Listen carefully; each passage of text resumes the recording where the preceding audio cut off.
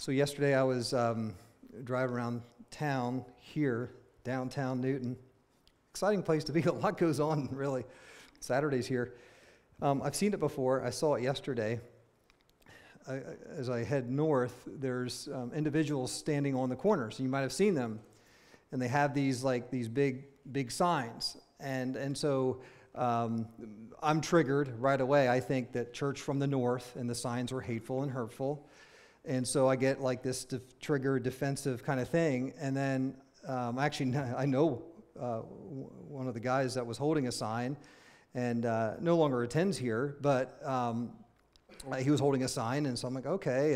And I read the signs and they were Bible verses, and really good Bible verses, believe in the name of the Lord Jesus Christ and you shall be saved, and really good verses. And I was looking at it, and I was thinking, okay, that's interesting, and God can use that. He can do something with that. I don't think there's anything wrong with it. But as we've navigated, starting with the beginning of this year, navigated through Scripture, we have discovered that discipleship is relational. It's person to person. It's connecting with someone. It's taking them from here and walking with them to there as we point them to Jesus every step of the way. It's a relational thing.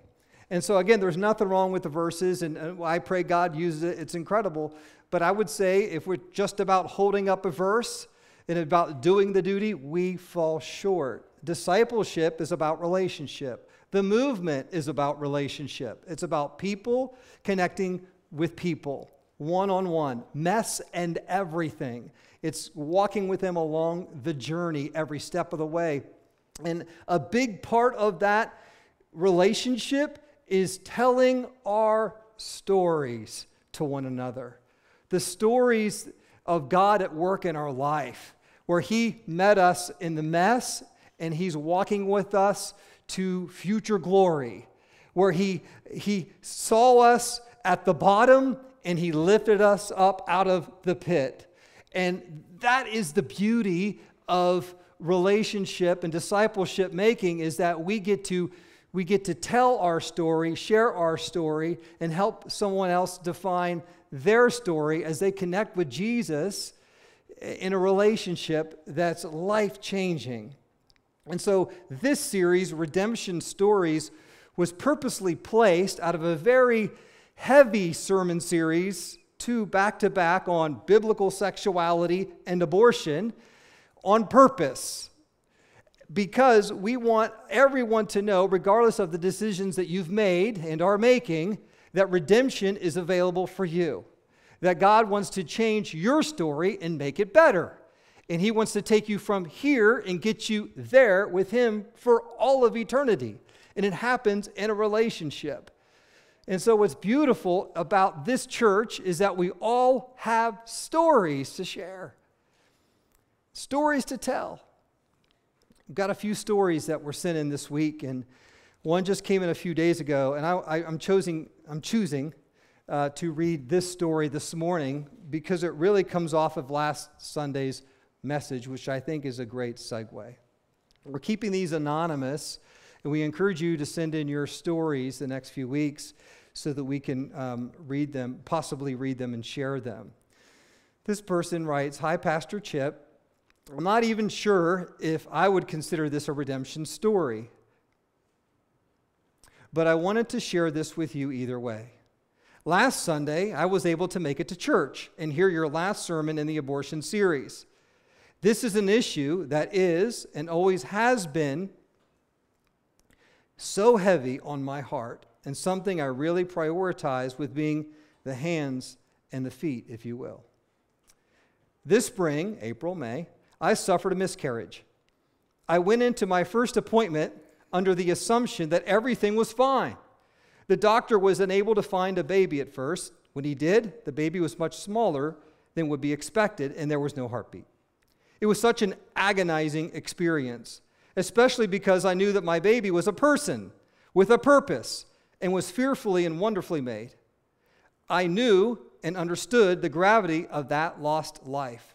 So you can see how much of your sermon last week was reaching my heart in a different way and reassuring me that all those things are true, that my baby's life did have a purpose, even if it wasn't what I wanted or expected for him or her.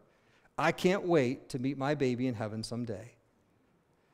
How this maybe ties into redemption is that I really believe that I will now be walking with many women through their miscarriages, which are unfortunately all too common. I was very open with a lot of people about my loss and have had several women already open up to me regarding their own miscarriages. I know this is a part of God's purpose for my baby's life, even if his or her life was sadly limited to only 6 to 8 weeks in my womb. If only all of us saw the immense value in human life. Thanks for all you do. I'm so glad I found First Baptist. That's a redemption story. That's a redemption story right there. They come in all different sizes and flavors. And in this particular situation, God wants to buy back this heartache, buy back this loss, and use it for good. And really, that's the gist of redemption. It means to buy back in order to set free. And so regardless of what you've experiencing and are experiencing now and will experience in the future, God wants to redeem you, your story, so that it can impact other people for good. It's terrible. It's difficult. It's hard to understand. It's hard to grasp it or get it, but God wants to redeem it and use it as we connect with one another in relationship, pointing them to Jesus.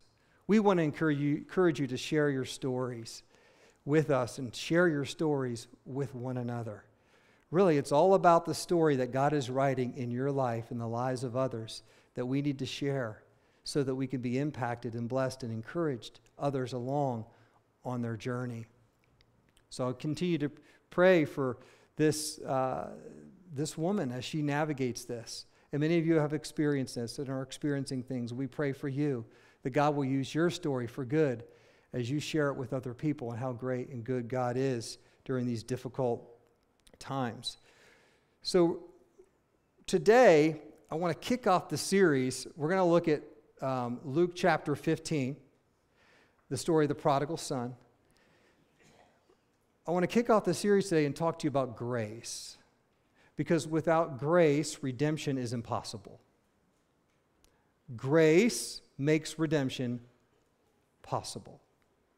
Grace is God's undeserved favor towards us.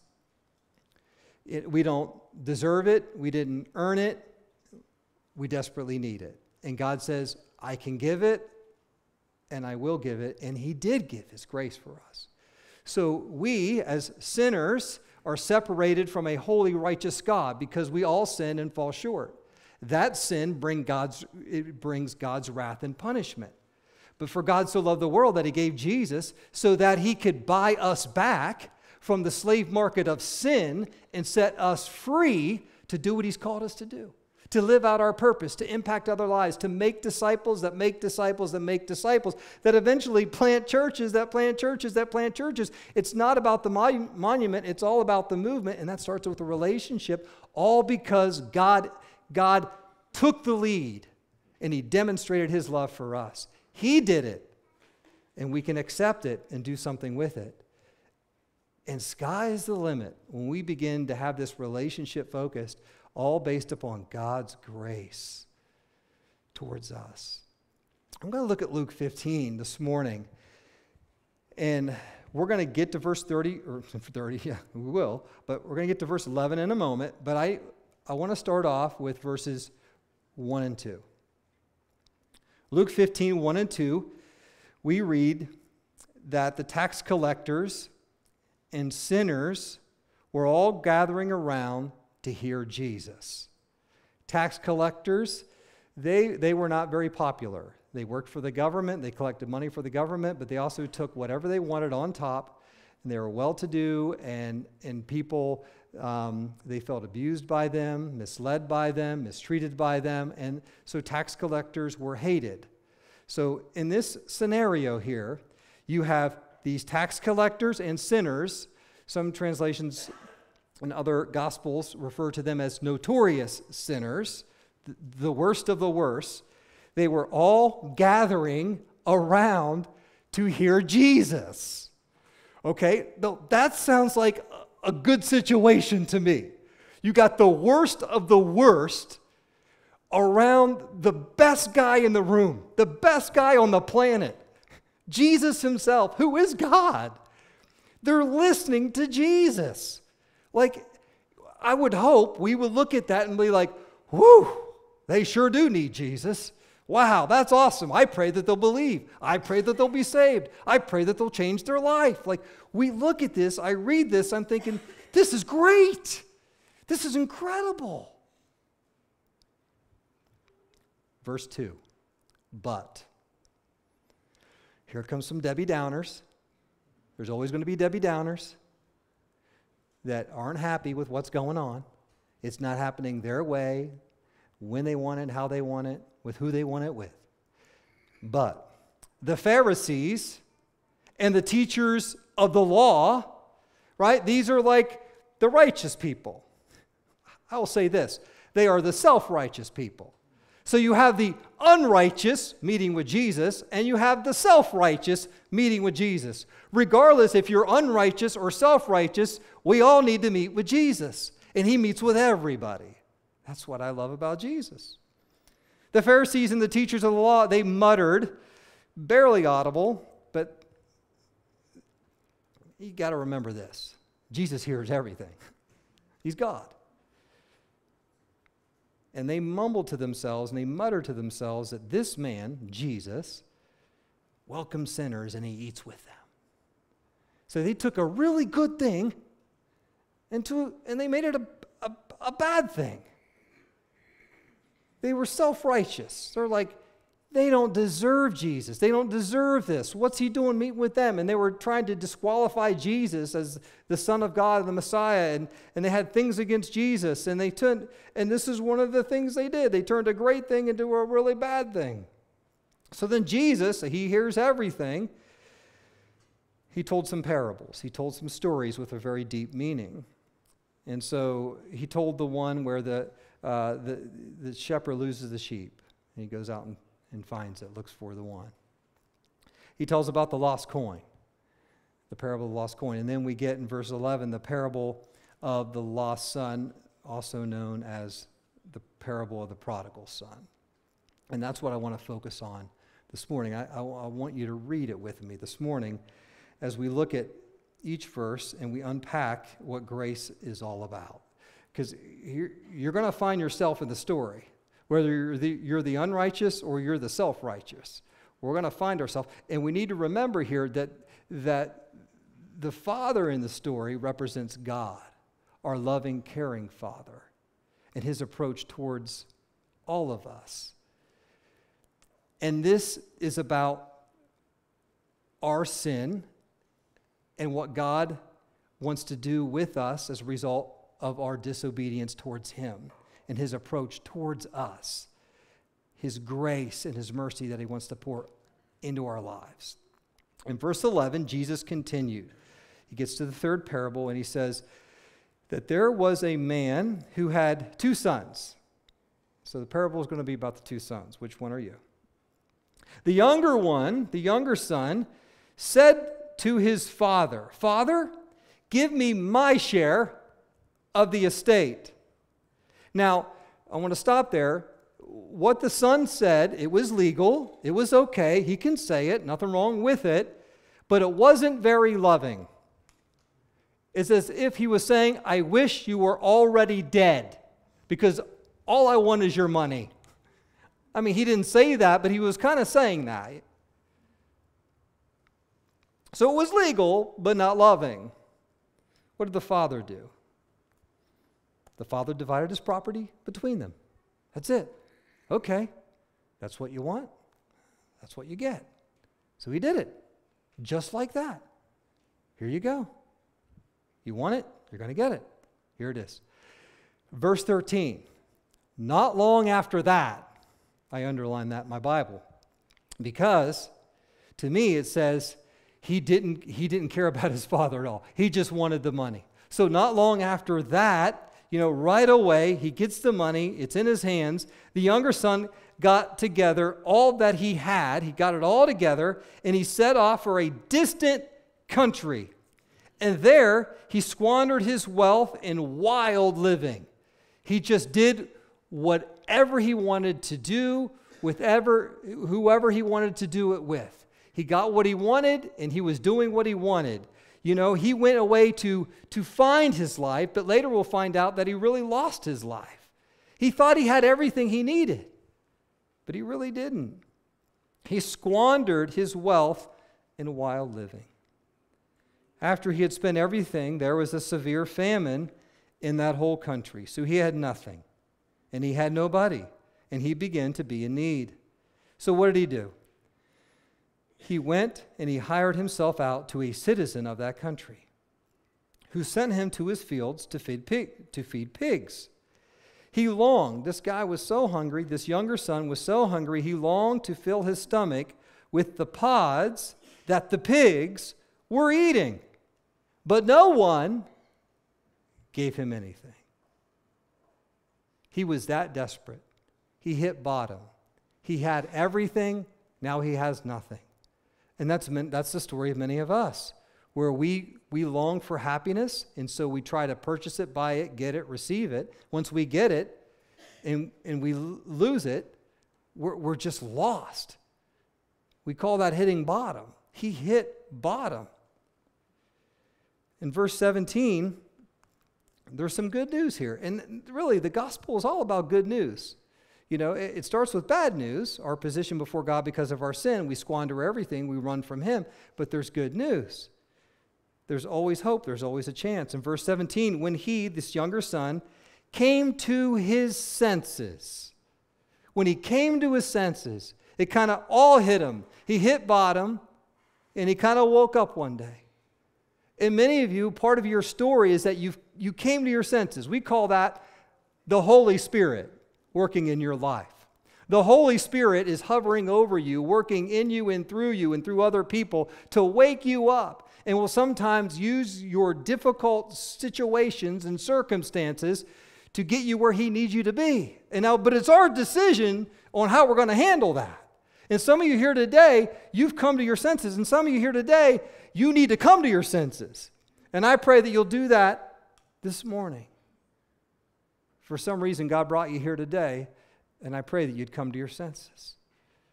That God, the Holy Spirit, would overwhelm you with His love, grace, and mercy, and that you'd realize you can't do it without Him. You're trying, and you can do so much, you'll never make it. You'll one day hit bottom and realize that you need Him desperately. When he came to his senses, he said this, and he said it to himself because there's like nobody around. He has nobody, the pigs. I guess he said it to the pigs.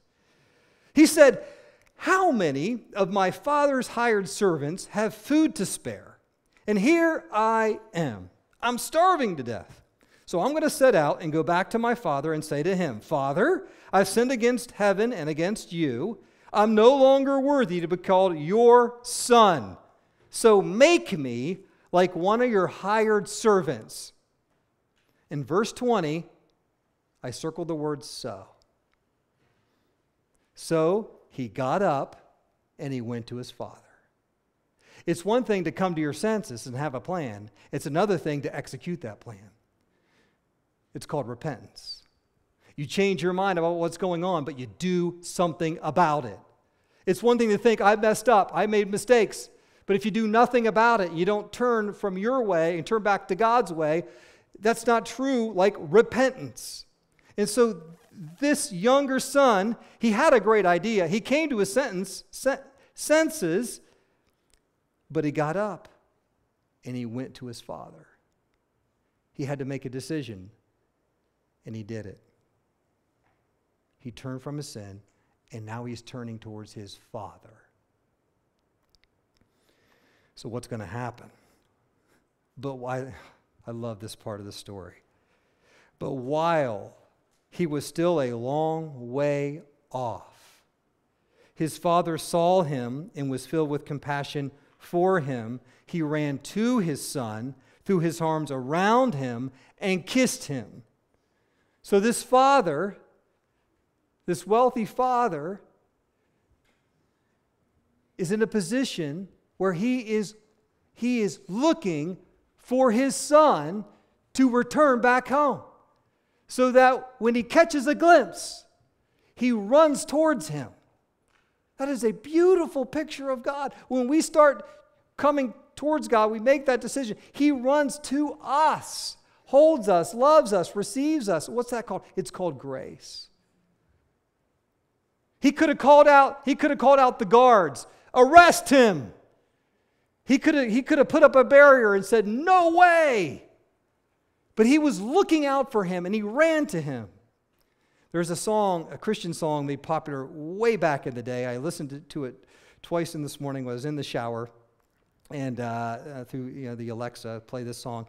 It's called "When God Ran" by Benny Hester. A powerful song about this story. And it just stirred up all kinds of emotions, because that's what God does. When he sees us in our condition and we come to our senses, he runs to us. That's what grace does. That's what God did and will do for you. Did you deserve it? No. But you need it, and God wants to provide it. And he can. No matter what you're experiencing, no matter what you're going through right now, no matter what you're using or clicking on, whoever you're sleeping with, or whatever's going on right now, God wants to take you where you're at, love you and accept you, and really walk with you where you need to be. And he's desperate for us and wants us to come back in that relationship. He ran to his son, threw his arms around him, and then kissed him. So then the son said to him, so the son is now making a confession. He's confessing his sins. We read towards believers in 1 John 1:9, if you confess your sins, God is faithful and just, will forgive you of your sins and cleanse you from all unrighteousness. He confesses. He said, the son said to him, Father, I've sinned against heaven and against you. I'm no longer worthy to be called your son. I'm no longer. So I'm not looking to be a son. I'm looking to be a servant.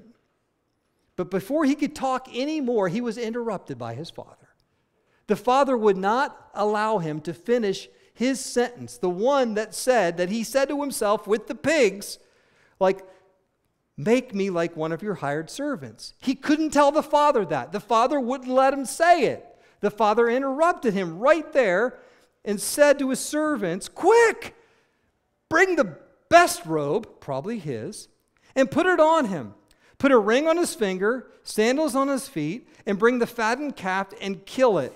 Let's have a feast and celebrate. For this son of mine was dead and is alive again. He was lost, but now he's found. So they began to celebrate. What's interesting is that the younger son expected to be a servant, but God says, no, you are my son. He came back to servanthood, but the father brought him back to sonship. Because he's part of the family. That's grace, undeserved favor. That's a redemption story, and that is a part of our story if we've accepted Jesus as our Savior. And even as a believer, if you've wandered off, you can come back, and he's there, and he wants to have fellowship with you. So whether it's forgiveness of sins for eternal life or forgiveness of sins for the believer as for the abundant life, God's grace is sufficient and available to all of us at any time. He says, you're coming back as a son. Meanwhile, let's bring in the older son. Meanwhile, the older son, the self-righteous, he was in the field. And when he came near the house, he heard music and dancing. Oh, what's going on? A little party going on? So he called one of his servants and he asked him, what was going on? Hey, what's going on over there? The servant said that your brother has come, he replied, and your father has killed the fattened calf because he has him back safe and sound.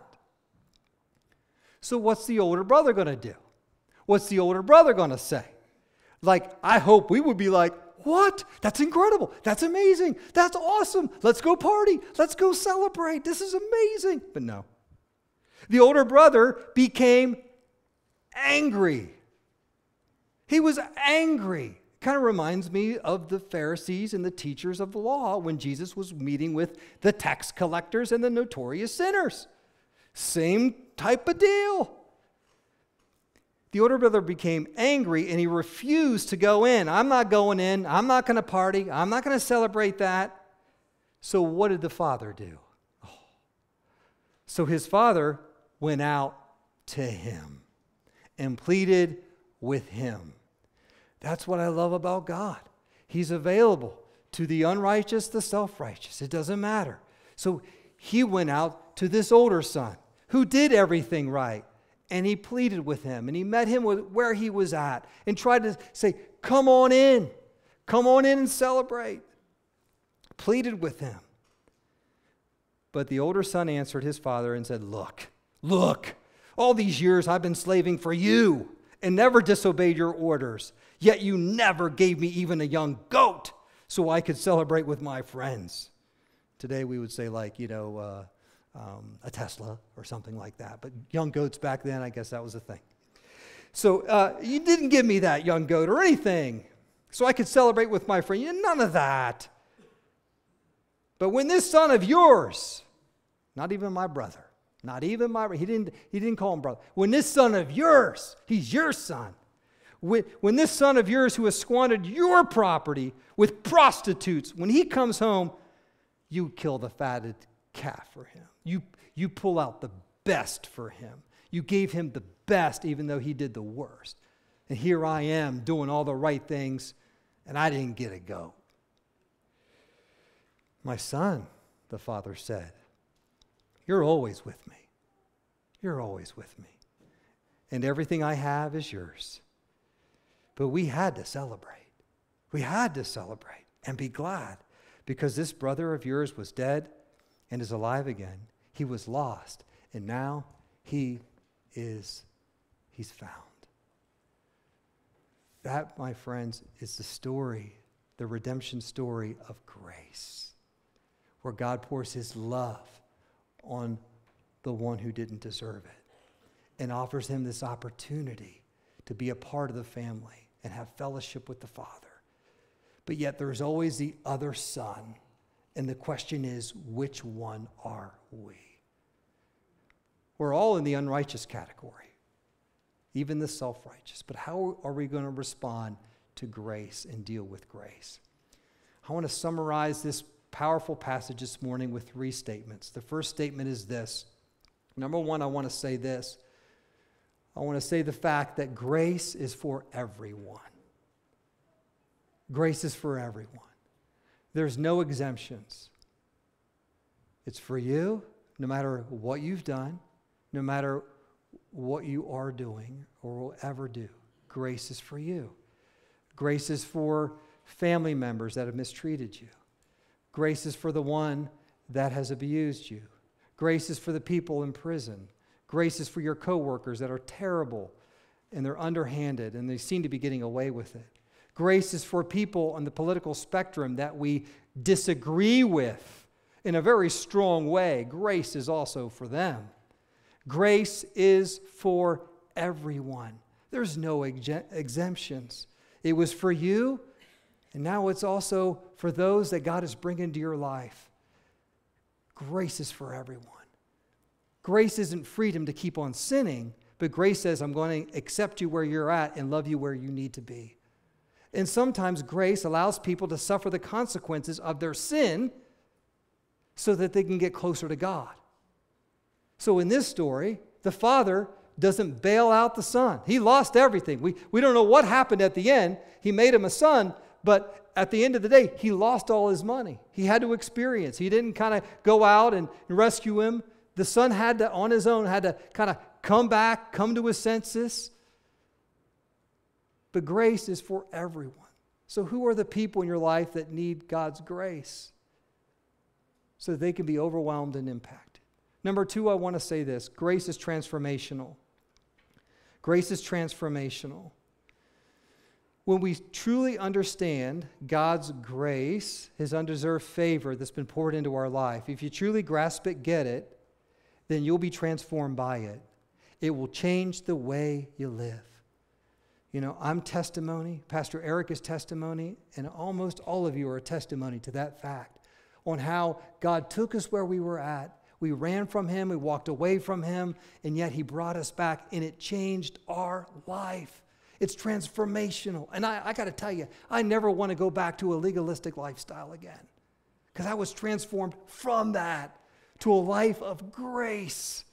And yeah, it's hard to give it towards someone who didn't earn it or deserve it, but then I quickly remember that I was transformed by it and out of it, so I can do something with it and share it. And that's incredible. So it's for everyone. It's transformational. And the third thing I simply want to say is this: it's overwhelming. Overwhelming. Grace will change your life. Understanding it, applying it, will change your life. It will change the way you live, the way you act, the way you respond towards people, the way you approach your marriage and your kids, the way you approach the people at work. It's overwhelming. And if it doesn't bring you to tears at times, I will say you just don't understand it or get it. And I pray that you will be transformed by it. I want to invite the worship team to the stage. I want to invite the elders to their positions, because today, a really nice wrap-up of this sermon will point us to the Lord's table. The Lord's table is a picture of redemption. It's a picture of God seeing our need for a Savior, seeing our need to be set free from our sins, and he did something about it. Jesus came to earth, he walked amongst the people, and he connected with so many people, as we see here this morning. And he changed so many lives. Before he sacrificed his life on the cross, which is kind of represented in the story of the fattened calf, the sacrifice that was given for the younger son, the unrighteous, for all of us. Jesus, he is that sacrifice. God sent him, and Jesus accepted that call, and he willingly, obediently gave his life and sacrificed his life on the cross and paid for all of our sins. And before Jesus went to that cross, he set up the Lord's table with his close followers that was to be followed through every church gathering of people, gathering of believers that were to follow this example of a time to remember the body of Jesus and the blood of Jesus that was sacrificed on our behalf. And it is a picture of redemption, where God buys us back from the slave market of sin through the body and blood of Jesus Christ. And we take the bread and we take the cup to trigger in us this overwhelming feeling, this transformational feeling that will motivate us to continue to do what he's called us to do. So this table is very important because it represents the story of our redemption. In a moment, the elders are going to serve you. It's a 2-for-1. The cup and the bread will be together. You kind of hold them, kind of separate them. And don't take them yet. Hold on to them. And you can worship God through confession. You can worship him through singing. You can worship him through prayer or silence or whatever you want to do. And I would say if you have sin or have issues, that you just confess them, admit them, and run back to him. And he'll run and meet you there and take you where you need to be. And that you would just connect with God during this moment. And when we're all served, we will take the elements together. Let me just say a prayer. Father, I thank you for the bread and the cup. Lord, I thank you what they represent and the power that comes behind them, the life transformation, Lord, that is represented here today. May we never forget what you went through on our behalf, how you sacrificed your life for us, so now that we have a redemption story, Lord, and we were lost, but now we're found. We were lost, but now we can see, all because of what you've done. We're thankful. We're grateful. And so, Lord, as we hold these elements in a moment, may you transform us, overwhelm us with your undeserved favor, your grace, that would change the way we think, change the way we speak, change the way we live and function each and every day. So we commit it to you and thank you in Jesus' name. Amen.